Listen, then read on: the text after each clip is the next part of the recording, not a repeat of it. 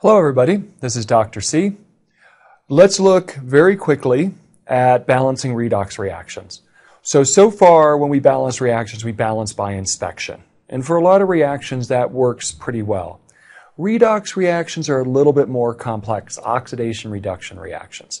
Now, we can balance these in either acidic or basic solution. We will always start, even if the problem says basic, start as if it's acidic, and we'll take care of the basic part at the end. So we'll assume these are all acidic to start.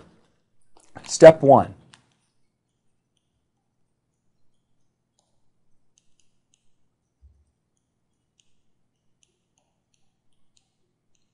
Okay, so we have to separate this reaction into two reactions. We call these half reactions. One half is the reduction. The other half is the oxidation. We don't have to identify them now. We'll identify them as we go on. So clearly, ClO minus must go with Cl minus, okay? And CrOH4 minus must go with CrO4 2 minus. In most cases, it's pretty easy to see what must go with what. So those are our two half reactions.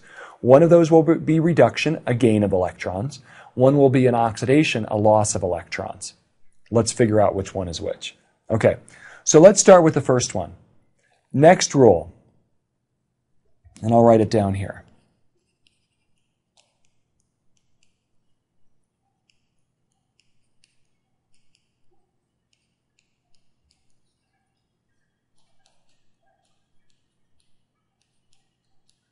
Okay, so balance everything else first, besides hydrogen and oxygen.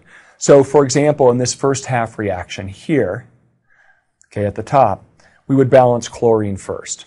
It's already balanced, so we're good. Okay, one chlorine on the left, one chlorine on the right. Okay, next step, balance oxygen by adding water. These are all aqueous, so we can add as much water as we need to. So let's look at the first one. There's one oxygen on the left, so we're going to add one water molecule to the right. That's a plus, sorry. Okay, so now we have one oxygen on the product side, one oxygen on the reactants. Now we did add some hydrogen, so the next step is balance hydrogen by adding H+. We're going to assume it's acidic to start, so we're going to have excess hydrogen ions floating around. We have two hydrogens on the right, so I need two H pluses on the left. Okay, so everything's still balanced, right? We have one chlorine on each side, one oxygen on each side, two hydrogens on each side. Piece of cake. Last step, you will notice the charges on each side are not the same. And these are redox reactions, oxidation reductions. Electrons are flowing, they're moving. Okay, we need to identify how many electrons one of these half reactions is gaining and how many electrons the other half reaction is losing. One will lose, one will gain. Oxidation reduction. So the fifth step, I'm just going to write it here, balance charge by adding electrons. Okay, so on the left-hand side, 2 times +1 is +2, and -1. My total charge on the left is +1. My total charge on the right is -1. Okay, so there's a difference. There's a difference of 2. So we need 2 electrons. +1 to -1 is a difference of 2. 2 electrons. Which side do they go on? Remember, electrons are negatively charged. So my electrons have to go on the left. -2, so this is -2 for the 2 electrons, +1 is going to equal the -1 on the other side. So that half reaction, this is a gain of electrons, okay? That is reduction. Gain of electrons is reduction. Oil rig, if you were in my class, we use this mnemonic, oil rig. Oxidation is loss, reduction is gain. So there's your reduction half reaction. So the next one must be oxidation. The electrons must be lost. They must show up on the product side. So let's go through the same steps for the second half reaction. 1 chromium, already balanced. Golden. 4 oxygens, 4 oxygens. Oh, we don't need to balance out either. Piece of cake.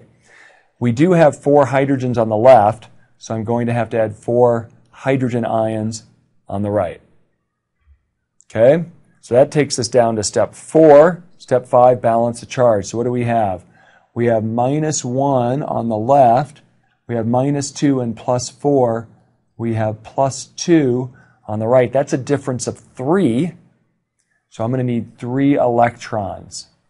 +2 and -3 will give me -1. There you go.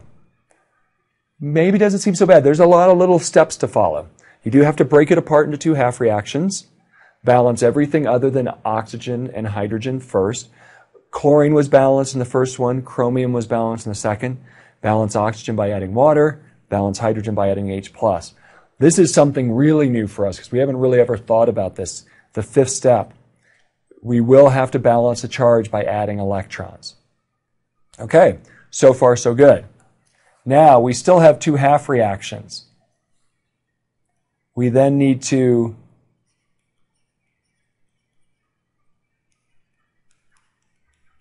add those half reactions together, but remember, electrons gained must equal electrons lost. Okay, that makes perfect sense, right? We can't gain any more electrons than those that are lost. Okay, so we gain 2 electrons here, we lose 3 there. Okay, that's a little bit of a problem. We've lost 3, but we only gained 2. What are we going to do with that? One quick thing, this would be the oxidation half reaction. These electrons were lost by the reactants. They show up over on the product side. So this reaction is losing the electrons. This half reaction, the reduction, is gaining those. But they have to be equal. They have to be equal. So what the heck are we going to do?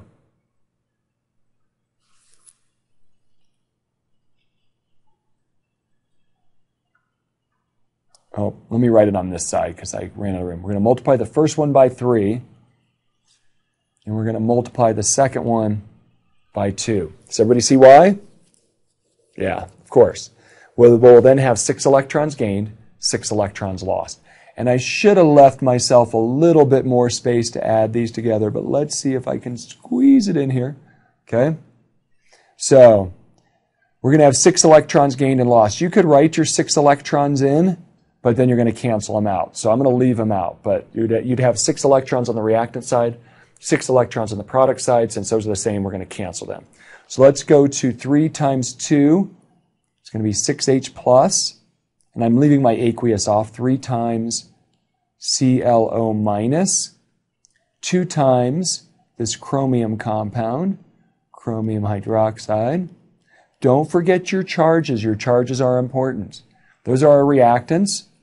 Product side, 3 times Cl minus, 3 times water, 2 times chromate, 2 times 4H plus, 8H plus. Did I get everything? I hope so. So now the last step is you should always double check, is this balanced? So the atoms have to balance. I have 6 hydrogens plus 8 more, 2 times 4. That's 14. I have 8 plus 6, 14. That looks good. 3 chlorines, 3 chlorines. 2 chromiums, 2 chromiums. What about oxygen? I have 3 plus 8, 2 times 4. That's 11. I have 3 plus 2 times 4. I have 11. So double check that yourself, but it looks like my atoms balance. The other thing, though, is that charge must balance. So these are different. So not only must the atoms balance, but the charge must balance. That will show us that we set up the number of electrons gained and lost correctly. So let's check that. Plus 6, 6 times plus 1, 3 times minus 1. So that's a plus 3 so far. 2 times minus 1. I count a plus 1 total on the reactant side. What do we have on the product side? 3 times minus 1 is minus 3. 2 times minus 2 is minus 4. That's minus 7. 8 times plus 1 plus 8, minus 7 plus 8 plus 1. Looks good. Boom. All right, I think I did it right. So that's balancing a redox reaction. Last thing for this video. So again, lots of steps, they make sense. Follow the steps, write these down. Separate, balance everything else first, balance oxygen by adding water, balance hydrogen by adding H+, balance charge by adding electrons, add the half reactions together after you make electrons gain and loss the same, and then double check that it's balanced.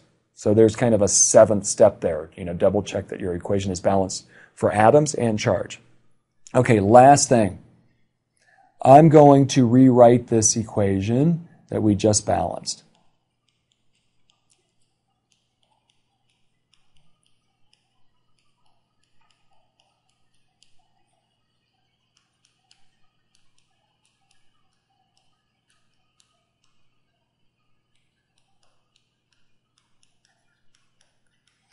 Okay, so there's that same equation. This is acidic. How do I know? Excess hydrogen ion. Okay. What if the problem asks for basic solution?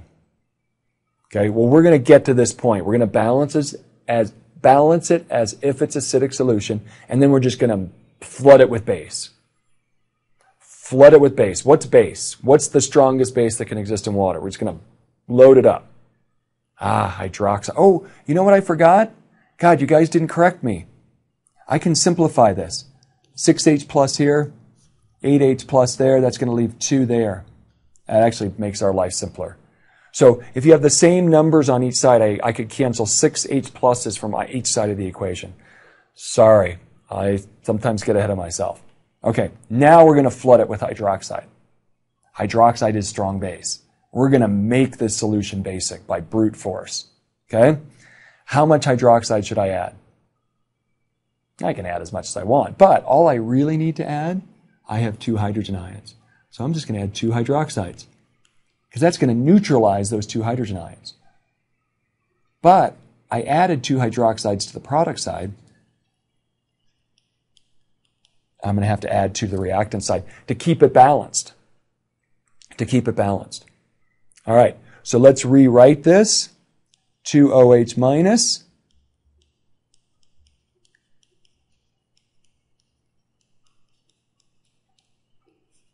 This is now basic hydroxide.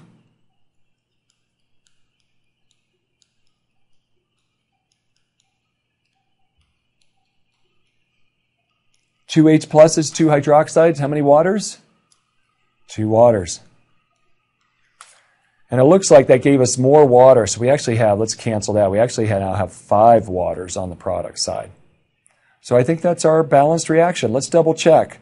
3 chlorines, 3 chlorines, 2 chromiums, 2 chromiums. How many oxygens now? 2 plus 3 is 5, plus 8 is 13. 5 plus 8 is 13. 2 hydrogens plus 8, that's 10. 10 hydrogens. Looks good. Charge. Minus 3, minus 2, I have minus 5, minus 3.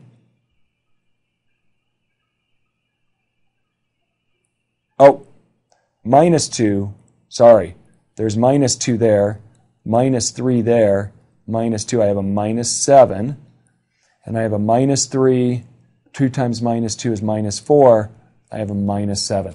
I scared myself there for a second, I thought I screwed it up, but I don't think I did.